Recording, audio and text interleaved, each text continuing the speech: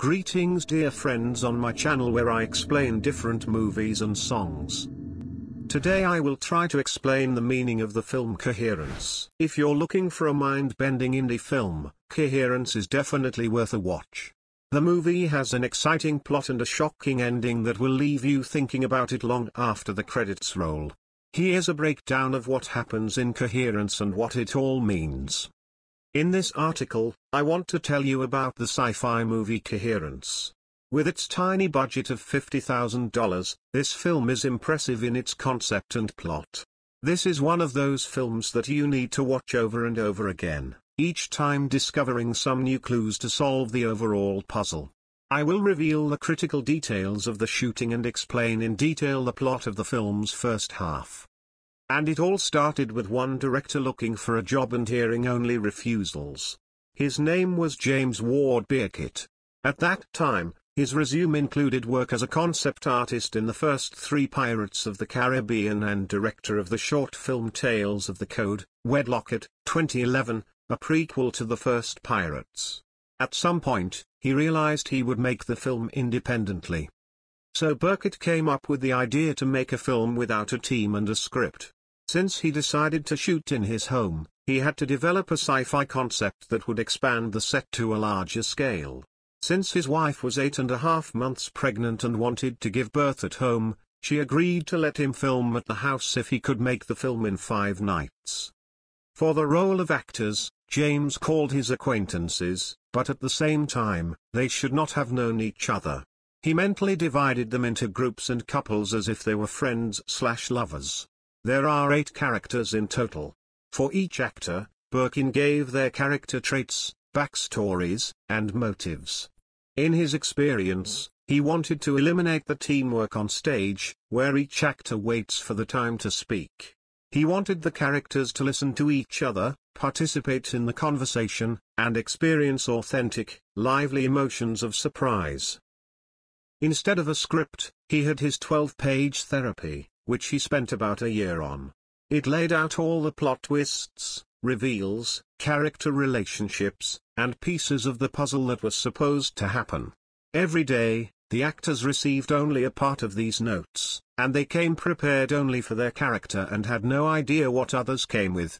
So every night, there were real reactions, surprises, and experiences. The goal was to make them listen to each other and plunge into all this mystery.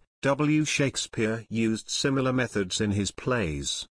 There were only 5 people on the film crew, 2 sound engineers, a director of photography, and director and producer Lena Bossiger. Only 2 cameras were used during filming, except for the dinner scene, where there was another camera. One of the main problems is the lack of stabilization and the constant loss of focus. This is the need to allow the actors to move freely around the house. Byrkit adjusted the obsession with one hand and showed the actors what they needed, for example, to open the door. The next scene is in the kitchen, where the characters are having a casual conversation and getting ready for the party. Again, a sharp transition, the viewer seems to be pushed into an already unfolding conversation. This results from the fact that the film is assembled from cut fragments. As I wrote earlier, the actors were given blanks, the central theme of the scene. They turned on the cameras and told them, well, then you. Most of the time, everyone improvised, and the director and cameraman filmed what they got. The process was not interrupted, even if something went wrong. Listening to the conversation, the viewer gradually recognizes the characters' names. Initially, in the house, Mike, Lee, who owns the house, and Beth are cooking. Then M comes in. Then, Hugh, husband of Beth, and Kevin. Amir and Laurie, Kavina's ex, are the last to arrive. Along with this, from the conversation between M and Kevin, we learn that he needs to move to another city for work for 5 months, and the girl cannot decide whether to go with him. She is in a state of uncertainty. There is a communication problem. Comet Miller, which flies very close over the Earth, can serve as an explanation. The last time this event took place was in the 1930s. The comet had an impact on people, they got lost, appeared not in their homes, in unfamiliar places, and did not recognize their friends and relatives. This story becomes an occasion for jokes. And the conversation goes back to normal. The characters share various jokes, ideas, facts, and stories. It turns out that although they have known each other for a long time, their knowledge of each other differs from reality. For example, Mike is sure that Laurie teaches yoga. But she never did it. And Mike starred in the popular TV series Roswell, which Laurie loves very much, but does not remember. Ordinary forgetfulness or something more? Then the weirdness starts. The lights go out first and in the block, except for one of the most distant houses. Hugh and Amir go there. Upon their return, they tell what seems to be absolute nonsense. Like, that house is the same and has a table set for 8 people, and everything is identical. Naturally, they do not believe him. The characters try to justify everything that happens with scientific, plausible, non-magical, cometary explanations. Thus, the viewer also thinks about whether what is happening on the screen is real. Hugh did not return empty-handed. He brought a box that contained a ping-pong paddle and numbered photographs of every person in the house. Where they came from, who put them there, no one understands, just guesses. Hugh wants to return to the electricity house so he can ask him to use the phone to reach his brother. For some reason, he writes them a note and attaches it to the door. Suddenly, a stranger is noticed outside the windows. Kevin opens the door, and there is precisely the same note that Hugh wrote. Tense music plays, and, along with the characters' emotions, the situation's horror is conveyed to the viewer. After trying unsuccessfully to figure out what the numbers in the photographs mean, Kevin, Mike, and Laurie head to that second home. They carry blue glow sticks, taken from the box during the blackout. After some time walking, Mike sees his house inside his wife, Lee. Horrified, the 4 decide to return. On the way back, they run into themselves, only with red sticks. Returning to the house, they begin to discuss what they saw. No one has an explanation, and then Lee remembers the book that Hugh was sent by his brother Brian. He is a scientist and teaches physics at the university. The book talks about decoherence and Schrödinger's cat. For convenience, the following is a retelling of Hugh's words. Schrödinger's cat is a thought experiment. Suppose there is a cat in the box, which has a 50% chance of survival because there is a mechanism with poison. Classical physicists will say there can be only one scenario, and the cat is either alive or not. But Brian will agree with the followers of quantum physics that both realities exist simultaneously, at the same time. And only when the box is opened they disintegrate into one event. However, there is another theory. The 2 states continue to exist independently and decoherent from each other. Each state creates a new branch of reality based on 2 outcomes, and quantum decoherence ensures that both components do not interact with each other. Let's delve into the topic. Decoherence is a process of violation of coherence, which is the consistency of several oscillatory or wave processes in time, which manifests itself when they are added. Infringement occurs when particles interact with the environment. During this process, the system acquires classical features that correspond to the information available in the background. In other words, coherence is a state of superposition, uncertainty, of an atom when it can be simultaneously in different forms. And interference in the system of something from the environment, for example, an observer, disrupts this process. Decoherence occurs, and the atom acquires a classical state. Let's bring it all to the movie.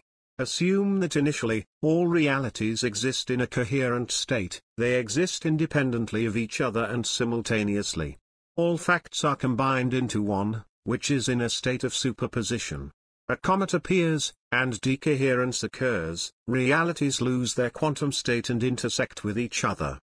Something does not fit, attentive readers will say. The movie uses the terms quantum coherence and decoherence in reverse order.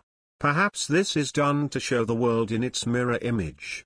The idea of looking at glass appears in the film, and one action or event has its reflection in another reality. Accordingly, there are many realities of the house, in which the characters have characters and stories that differ from their alternative versions. To identify themselves and their initial home, they assign a number to each person by rolling a die. And for the house, they take some random item. These actions ensure that, due to chance, the options chosen will differ. There are also many factors that reason, for example, what color is the glow stick, what plaster was used to seal Hugh's broken forehead, and so on. Attention should be paid to all the little things.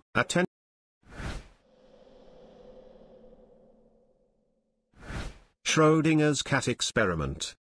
It consists of the following. A cat sits in a closed steel chamber. Do not feel sorry for the cat since this is a mental experiment, and next to it is a container with hydrocyanic acid, which, if damaged, can poison our cat. This container is protected from the direct intervention of the animal, and that is, he cannot break it. However, this flask can be damaged due to a unique mechanism with a radioactive core. But the probability that this flask will break, within 1 hour, is 50%. So, we close the cat in this chamber, wait precisely 1 hour, and then ask ourselves the following question: is the cat alive or dead?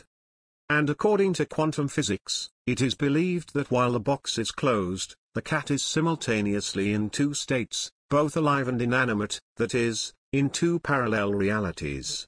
But as soon as the box is opened, the experimenter can see only one state of the cat, either alive or not. In this regard, the most important question arises: at what point in time does this whole system cease to be the simultaneous existence of two states and become something one specific? Of course, quantum physics describes the world of atomic particles, the microcosm, and their laws exist. And so the author of the film takes this experiment of the Nobel laureate as a basis and translates it into our macrocosm. At the time of the comet's passage, our Earth becomes a box in which our company of 8 friends is locked. And our heroes, at every moment of their time, make a choice that creates an infinite number of possibilities, that is, realities, and all these realities simultaneously exist on Earth until it is locked next to the comet. And when the comet flies by and the box can be opened, what will our heroes see then? What will remain of the infinite number of possible options? This idea transfers consciousness to some entirely different level of perception of our everyday life. Our every choice, every little thing, creates an infinite number of possible scenarios. The film creates a sense of mystery and leaves behind a specific aftertaste. In addition, it keeps you in suspense all the time, and the second half of the film is accompanied by a feeling as if you misunderstood something and didn't think it through. It becomes somehow slightly uncomfortable and lonely. See what choice the film's main character makes and what she gets in the end. To understand all the subtleties of the narrative, the film should be reviewed twice, at least, since you do not immediately begin to guess about some things and nuances. Overall, this is a long-lasting fantasy thriller with an unpredictable ending.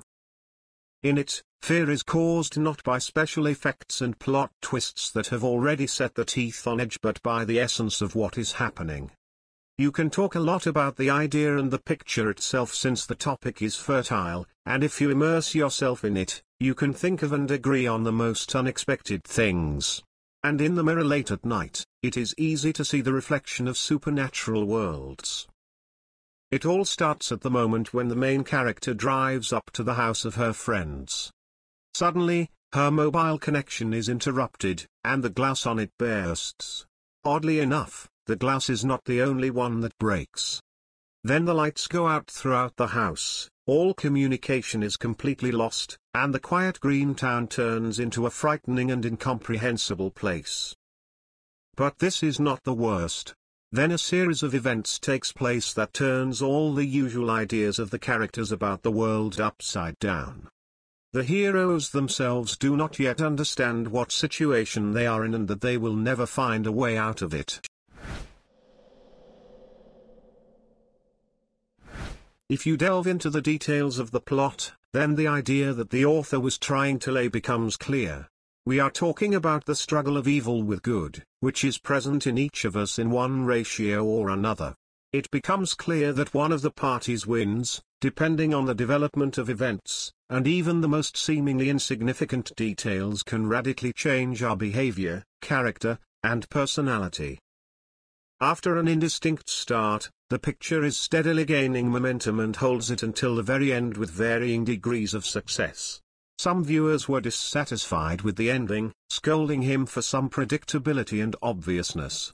This fact, of course, does not leave a stunning effect on viewing. Nevertheless, the overall impression remains positive because the story raised many interesting questions and gave severe food for thought. Each viewer can think about their secret fears and put themselves in the place of the main characters. This feature is noted in many reviews of the film Communication. After watching, there will likely be two possible developments. Either you like the movie, start to delve into all this quantum shit, or consider what you see complete nonsense.